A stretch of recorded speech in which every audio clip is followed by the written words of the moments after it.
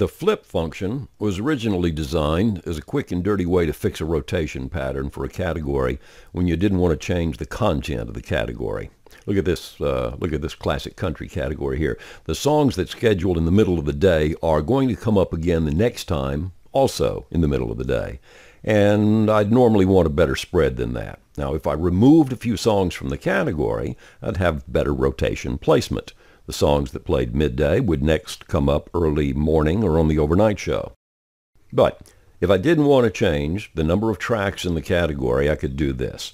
I could have Music 1 flip the song that's at the top of the stack each day when it begins the schedule.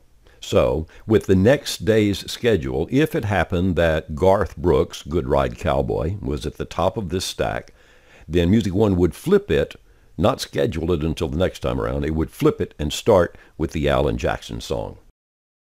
Now again, I have to say, I'm not in favor of using the flip command as a general practice. It's better to adjust the number of songs in the category than to use this little trick.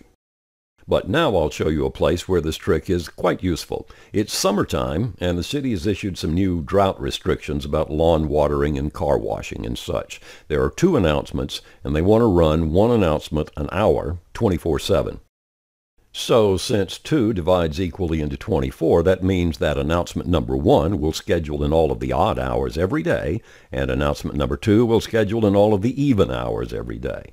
But if we tell Music 1 to flip the top card before it starts the log each day, then these 2 announcements will each be scheduled in the odd hours on one day, the even hours the next day, the odd hours the day after, the even hours the day after. And now, people who are commuting to work and listening at the same time every day will not hear the same announcement 2 days in a row.